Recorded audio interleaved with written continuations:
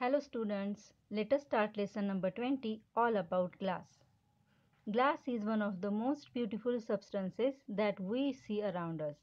Just take a look around yourself and see how many things you can find that are made of glass. Light bulbs, bottles, jars, glasses, reading glasses, marbles, window panes, to name just a few. Where does this glass come from? तर या लेसनमध्ये आपल्याला ग्लासबद्दल सांगितले. Glass म्हणजे काय, आपण मराठीत त्याला काच असं म्हणतो. तर ही काच कशी तयार होते आणि जेव्हा आपण आजूबाजूला बघतो तेव्हा आपल्याला खूप साऱ्या काचेच्या वस्तू दिसतात. आता इथे एक्झाम्पल्स दिलेले आहेत. Light bulbs, bottles, jars, glasses, reading glasses म्हणजे आपण ज्या चष्म्यांसाठी वापरतो त्या, आणि मार्बल्स म्हणजे काय, a small ball of coloured glass म्हणजे आपण गोट्या म्हणतो त्याला, तर ते मार्बल्स. विंडो पेन्स म्हणजे आपण खिडक्यांना सुद्धा काचा लावतो आणि त्या फक्त व्हाईटच नसतात तर कलरफुल पण असतात. म्हणजे अशा अजून कितीतरी गोष्टी काचेपासून बनलेल्या असतात. तर आता मग बघूयात आपण की काच कुठून येते किंवा कशी तयार होते. How glass is made. The glass that is used to make so many everyday things is a man made material. Can you guess what it is made from? It may seem unbelievable, but this clear, transparent and smooth-looking material is actually made from sand. Glass is made by heating a mixture of clean white sand and chemicals like soda and lime. The mixture is heated in a furnace till it turns into hot liquid glass. When it cools down, it becomes stiff and hard. तर आता आपण ही glass कशी तयार होतीये बघूया. की ती glass जी आहे ती मॅनमेड आहे. म्हणजेच काय की आपण तयार करतो त्याला, ती झाडासारखी कुठेही येत नाही, म्हणजे आपोआप उगवत नाही की त्याचं बी आहे आणि आपण लावलं मग ग्लास तयार झाली, असं होत नाही.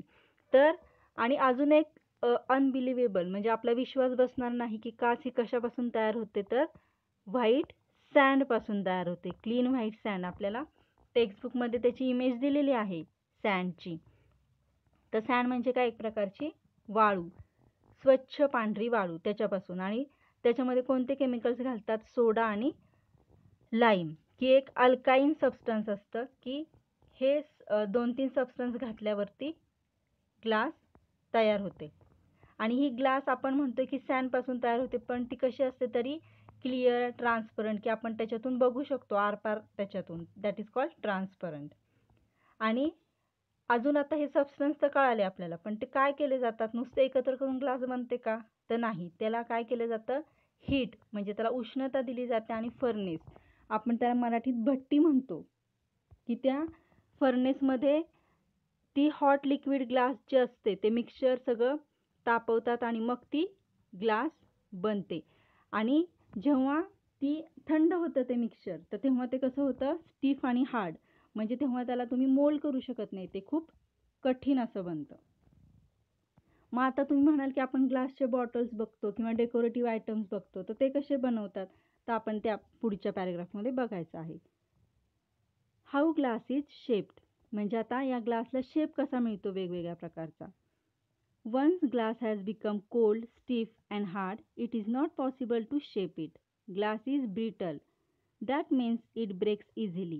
It has to be shaped into different articles when it is still hot and soft. आता आपण वरच्या पॅराग्राफमध्ये बघितलंय की जेव्हा हे मिक्सचर थंड होतं तर ते कसं होतं, स्टिफ आणि हार्ड, मग त्याला आपण मोल्ड करू शकत नाही, म्हणजेच आपल्याला पाहिजे तो शेप देऊ शकत नाही. आणि ग्लास कशी असते, ब्रिटल, म्हणजे ती पटकन तिचे तुकडे होतात, ब्रिटल, नाजूक असते ती. आणि त्याच्यामुळे जेव्हा तिला शेप द्यायचा आहे त्या ग्लासला, तर ती कधी देतो आपण, ते टाईम काय असतं, when it is steel hot and soft, जेव्हा ती गरम असते तेव्हा ती सॉफ्ट पण असते आणि मग आपल्याला त्याला शेप देता येतो. Very hot glass is more like a liquid. You can pour it, mould it, role it, press it or even blow it to make a variety of shapes. तर आता आपण म्हणतोय की ती गरम असताना आपण त्याला शेप देऊ शकतो, पण म्हणजेच काय करू शकतो की पोअर इट म्हणजे फ्लो रॅपिडली, की आपण ती ओतू शकतो का, तर इट इज अ लिक्विड. नंतर आहे मोल्ड इट, तुम्ही त्याला एखाद्या साच्यामध्ये घालू शकता. नंतर रोल इट म्हणजे तुम्ही जस्ट लाटू शकता, त्याला रोल करू शकता त्याचा. प्रेस इट किंवा जस्ट तुम्ही ते दाबू शकता, त्याला फ्लॅट करू शकता, किंवा ब्लो इट, तुम्ही त्याला ब्लो पण करू शकता की जेणेकरून त्याला वेगवेगळे शेप्स येतील. Hot liquid glass is poured into molds and hardened to make articles of various shapes and sizes. It can also be rolled out to make flat sheets of glass. In another process, molten glass is floated on a bed of molten metal to make very flat glass sheets of even thickness. Gobs of hot liquid glass can be blown into bottles, bulbs, glasses, and other objects. Liquid glass can also be drawn out into very thin fibers or glass wool. तर आपण आता ह्याच्यातले hard words बघूयात. गॉब्स म्हणजे काय, की जे मिश्रण आहे, म्हणजे काच तयार झालेली आहे आणि मग ते जे तयार झालेलं आहे that is called गॉब्स, a clot. तर त्या इथं 2 प्रोसेस सांगितलेल्या आहेत आपल्याला, की पहिली प्रोसेस आहे की आपण त्याला डायरेक्ट मोल्डमध्ये घालू शकतो. म्हणजे आता तुम्ही पण बघा, एखादा तुम्हाला वाटीचा शेप करायचा आहे, तर तुम्ही चिखल घेऊ शकता आणि चिखल त्या वाटीच्या आतमध्ये थापला आणि नंतर त्याला वाळून दिलं आणि ती वाटी आपण काढली, तर त्याला जो आपण चिखल घेतलाय, क्ले घेतलाय, तर त्याला त्या वाटीचा, त्या बोलचा शेप येतो. तसंच या काचेला पण आपण करू शकतो. आणि अजून काय करू शकतो की शीट्स ऑफ ग्लास, म्हणजे आपण एक सिंपल म्हणजे प्लेन ग्लास, की जी विंडो पेन्सला आपण लावणार आहे, की त्याला काही आकार नाही आहे, ती प्लेन आहे, फ्लॅट आहे, तर अशी पण ग्लास आपण करू शकतो. दुसरी एक प्रोसेस आहे की molten glass is floated on a bed, म्हणजे एक वेगळ्या प्रकारचा बेड असतो की त्याच्यावरती ती ग्लास ओतली जाते आणि त्याच्या खूप फ्लॅट ग्लास शीट्स, म्हणजे एक सलग अशी काच त्याच्यातून तयार केली जाते आणि ती कशी होते, इव्हन थिकनेस, म्हणजे त्याचा जो थिकनेस असतो, ती जाडी असते ग्लासची, ती एकसारखी होते. आणि नंतर आपण त्याला असं पण करू शकतो आणि त्याच्या बॉटल्स, बल्ब्स, असं पण बऱ्याच गोष्टी त्याच्यातून बनवू शकतो. आणि इथं नंतर एक शब्द आहे ग्लास वूल. तर आपल्या वूल म्हणजे लोकर हे माहिती, मग ग्लास वूल म्हणजे काय, तर ग्लास पण ती कुठल्या फॉर्ममध्ये आहे, fine fibre. Glass in the form of fine fiber. Now let us see page number 46. Some properties of glass, म्हणजे ग्लासची वैशिष्ट्य काय आहेत ते बघायचं आपल्याला. Glass has many useful properties. It is transparent. You can see through it. It is strong and hard. You can put a lot of load on it. It is impermeable. It does not allow water or other liquids to pass through, and it does not get soggy or stained itself. Glass has no effect on the food, water, or other substances stored in glass containers. In other words, it does not impart a smell or taste to them. Ordinary glass has a smooth surface and it can be washed easily. And last but not the least, important is the fact that it looks beautiful. No wonder then that it is used to make so many things. आता खूप सारी वैशिष्ट्ये आपल्याला इथं सांगितलेली आहेत आणि तुम्हाला पण बघा, आठवतात का की आपण ग्लास का वापरतो किंवा ग्लास वापरण्याचे फायदे काय आहेत, तर तुम्ही पण थोडं आठवून बघा, नाहीतर आपल्याला इथं दिलेलेच आहेत. तर पहिलं आहे की ट्रान्सपरंट. ग्लास ही कशी असते, ट्रान्सपरंट, म्हणजे आपण त्याच्यातून we can see through it, आपण त्याच्यातून बघू शकतो. आणि ती कशी असते, अजून स्ट्रॉंग आणि हार्ड, म्हणजे कठीण असते ती. आपण मुद्दामून जर प्रयत्न करून दगडाने वगैरे तोडली तर किंवा खाली मुद्दामून टाकली तरच तुटते ती, नाहीतर तुटत नाही. म्हणूनच आपण ग्लासमध्ये म्हणजे वेगवेगळ्या प्रकारचे किंवा शेपचे, कलरचे जे जार असतात काचेचे, त्याच्यात फूड आयटम्स भरून ठेवतो. आणि का ठेवतो, तर it does not impart a smell or taste to them, म्हणजे त्या काचेच्या बॉटलमध्ये ठेवल्यामुळं त्याला कुठल्याही प्रकारचा वास लागत नाही किंवा त्याच्या टेस्टमध्ये सुद्धा चेंज होत नाही. आणि त्याच्यावर जरी डाग पडले, स्टेन म्हणजे काय, डाग पडले जरी, आपल्याला ते पुसून काढता येतात आणि ती सॉगी होत नाही, म्हणजेच काय, वेट आणि सॉफ्ट. आता समजा आपण पेपर एक घेतला आणि पेपर चुकून आपण पाण्याच्या बॉटल शेजारी ठेवला, तर तो पेपर कसा होतो, वेट होतो. पण आपण त्या बॉटलमध्ये जर पाणी भरून ठेवलं तर ती काच त्याच्यामुळे खराब झाली आहे किंवा ओली झाली आहे आणि आपण ती वापरू शकत नाही, असं होत नाही.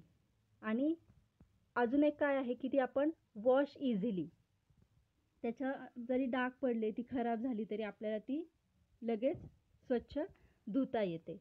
आणि अजून एक सगळ्यात महत्त्वाचं काय आहे की इट लुक्स ब्युटिफुल. काच दिसायलाच खूप छान असते, त्याच्यामध्ये वेगवेगळे कलर्स असतात, त्याच्यामुळे पण आपण ते वापरतो. आणि अजून एक वर्ड आहे इम्परमिएबल. इम्परमिएबल म्हणजेच काय की त्याच्यातून काहीही म्हणजे समजा त्याच्यातून काचेवर एका पाणी सांडले, बॉटलवर पाणी सांडले, तर ते खाली झिरपत नाही. आता समजा आपण कागदावर पाणी ठेवलंय, सांडलंय, तर ते झिरपत झिरपत खालच्या थरापर्यंत जाऊ शकतं. पण तसंच काचेच्या भांड्यात पाणी सांडलं तर ते खाली झिरपत नाही. किंवा कुठलंही लिक्विड असेल, पाणीच नाही, कुठलंही लिक्विड आपण त्याच्यात ठेवलेलं आहे काचेच्या बोलमध्ये, तर ते खाली झिरपत नाही. नंतरच्या पॅरेग्राफमध्ये आपण बघणार आहोत की या ग्लासमध्ये कोणते कलर्स असतात. Coloured glass. Ordinary glass is colorless, but it is possible to produce colored and transparent glass by using different combinations of chemicals in the glass making process. Glass can be given many beautiful colors: blue, violet, turquoise, ruby red, pink, umber, orange, deep yellow, purple, amethyst, dark green, even black and white. आता ही जे सगळे colours आहेत आपण बघितले, तर ते colours आहेत, तर त्याच्यामध्ये विदाऊट कलर म्हणजे कलरलेसची व्हाईट पण आपल्याला काच बघायला मिळते. तर आता तुम्हाला कलरचा अंदाज यावा यासाठी मी इथं काही इमेजेस घेतलेले आहेत. ब्ल्यू आणि व्हायोलेट तर सगळ्यांना माहिती आहे. टर्कवाईज म्हणजे काय की ग्रीनिश ब्ल्यू कलर, म्हणजे त्याच्यात थोडासा ग्रीन आणि ब्ल्यू पण असतो. आपण इथं रोजचा कलर बघितला तर तो टर्कवाईज आहे. नंतर आहे रुबी रेड. रुबी रेड म्हणजे अगदी रक्तासारखा लाल, आपण जास्वंदाचं फूल म्हणतो ते कसं रेड कलरचं असतं ते. नंतरचा थोडा वेगळा एक शब्द आहे अंबर. तर अंबर म्हणजे कसा असतो की थोडासा येलोइश, इथं एक डायमंड शेपचा जो आहे कलर तो. नंतर आहे ॲमथस्ट. ॲमथस्ट म्हणजे कसा व्हायोलेट आणि थोडा पर्पल पण. इथं पण दुसरा एक डायमंड शेपचा मी बॉटलच्या खाली कलर दिलेला आहे, दॅट इज कॉल्ड ॲमेथस्ट. तर अशा प्रकारे वेगवेगळ्या कलरचे ग्लासेस आपल्याला बघायला मिळतात. नंतरचा पॅरेग्राफ आहे स्टेन्ड ग्लास.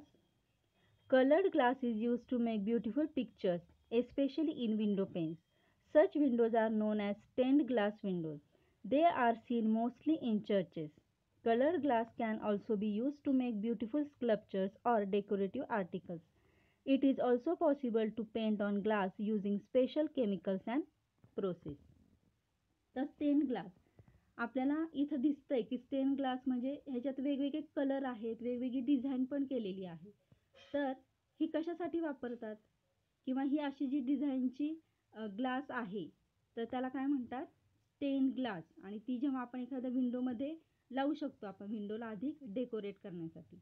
आणि जनरली अशा काचा कुठे जास्त वापरल्या जातात, इन चर्चमध्ये. आणि अजून पण आपण त्याचं काय करू शकतो, स्कल्पचर्स म्हणजे आपण त्याला कार्विंग स्टोन किंवा वूड जे असतं म्हणजे कोरीव काम म्हणतो, तर त्याच्यामध्ये पण आपण ग्लासचा इफेक्ट देऊन त्याला अजून ब्युटिफुल बनवू शकतो. आणि अजून काय करू शकतो की it is also possible to paint on glass. म्हणजे आपण ग्लास पेंटिंग वगैरे तुम्ही ऐकलं असेल, तर आपण ह्या ग्लासवर काय करू शकतो, वेगळ्या कलर्सनं पेंट पण करू शकतो. म्हणजे ती व्हाईटच ग्लास असते पण आपण त्याच्यावर कलरनं वेगवेगळे कलर वापरून त्याच्यावर डिझाईन करू शकतो किंवा ड्रॉइंग करू शकतो. Now let us C page number 47. Glass can be recycled. Recycle म्हणजे काय की ज्याचा आपण पुन्हा पुन्हा वापर करू शकतो. Another unique feature of glass is that it is 100% recyclable. Old glass can be used to make new glass any number of times. Recycling glass in this manner is much cheaper than making new glass from raw materials. It requires much less heat and a lot of energy is saved. If you recycle even a single glass bottle, you save enough energy to power a color TV for about 20 minutes. So, the next time you throw away a glass bottle, think glass is valuable. Valuable म्हणजे कशी, precious. आणि आता काय आहे तर आपण ते बघणार आहोत की ह्याचा अजून एक फीचर युनिक म्हणजे कसं, being the only one of its kind. म्हणजे त्याचं अजून एक वैशिष्ट्य आहे रिसायकलेबल म्हणजे आपण ती पुन्हा पुन्हा वापरू शकतो. कशी तर आपण ती ओल्ड ग्लासची जी प्रोसेस म्हणजे ओल्ड ग्लास आहे तर त्याच्यावरच प्रोसेस करून आपल्याला न्यू ग्लास मिळू शकते. आणि अशी बनवलेली काच रिसायकल केलेली ग्लास किंवा काच जी आहे ती कशी असते मच चीपर म्हणजे खूप स्वस्त. चीप म्हणजे काय नॉट एक्सपेन्सिव्ह. ती स्वस्त असते. आणि न्यू ग्लास जेव्हा आपण करतो त्याच्यासाठी जे रॉ मटेरियल लागतं आपण बघितलेलं आहे पहिल्यांदा. तर त्या मटेरियलला जो खर्च येतो त्याच्याही पेक्षा कमी खर्च त्याला रिसायकल ग्लास केलेल्याला येतो. का बरं? कारण की त्याच्यासाठी लेस हीट लागते आणि त्याच्यामुळे एनर्जी पण आपली सेव्ह होते. ती ग्लास करण्यासाठी जी काही एनर्जी लागते ती पण सेव्ह होते. आणि आता नक्की किती होते? तर तिथं आपल्याला एक्झाम्पल दिलेलं आहे की सिंगल ग्लास बॉटल म्हणजे जर आपण सिंगल ग्लास बॉटल रिसायकल केली तर त्याच्यातून आपण किती एनर्जी वाचवू शकतो की जी एनर्जी एखाद्या कलर टी व्हीला 20 मिनिटं तो कलर टी व्ही चालू शकेल एवढी एनर्जी आपण एक नुसती ग्लास बॉटल रिसायकल केल्यानंतर वाचवू शकतो. त्याच्यामुळे आपल्याला इथे सांगितलंय की तुम्ही पण ग्लास फेकताना विचार करा की आपण किती ग्लास फेकतोय किंवा खरंच ही ग्लास फेकायची गरज आहे का. तर अशा रीतीनंच आपण हा लेसन संपवलेला आहे. आता आपण एक्सरसाइज बघूया. तर पहिला क्वेश्चन आहे find the following list from the passage and copy them. पहिला प्रश्न आहे त्यातला everyday things made of glass म्हणजे आपण पहिल्या पेजवर बघितलं की कोणत्या गोष्टी ग्लासच्या बनवलेल्या आहेत त्याचे एक्झाम्पल्स लिहायचे आहेत. What you can do with hot liquid glass. आपण जेव्हा काच गरम असते तेव्हा त्याच्यातून काय काय बनवू शकतो. Names of colours. आता इथं आपल्याला कलर ग्लासमध्ये सगळे कलर दिले होते ते लिहायचे आहेत. Question 2 guess the meaning of the following words from the passage. इथं काही वर्ड्स दिलेत तर त्याचे आपल्याला मीनिंग्स लिहायचे आहेत. Question 3 write short notes on the following. How glass is made म्हणजे ग्लास कशी तयार केली जाते. How glass is shaped ग्लासला shape कसा दिला जातो. सम प्रॉपर्टीज ऑफ ग्लास म्हणजे ग्लासची वैशिष्ट्ये लिहायची आहेत आपल्याला. आणि कलर्ड ग्लास की कोणत्या कोणत्या कलरमध्ये आणि कशी केली जाते काच तर याच्यासाठी आपल्याला एक पॅरेग्राफ दिला होता तोच इथे कॉपी करायचा. Question 4 find out how paper and plastic R recycled. ही एक तुमच्यासाठी ॲक्टिव्हिटी किंवा आपण त्याला टास्क म्हणू शकतो की तुम्ही हे शोधायचं की आपण रिसायकल करतो म्हणजे कसा उपयोग करू शकतो कसं ती गोष्ट पुन्हा आपण वापरू शकतो. तर याचे आन्सर्स आहेत इथं. In this way we have finished the lesson and copy the answers in your notebook. Thank you.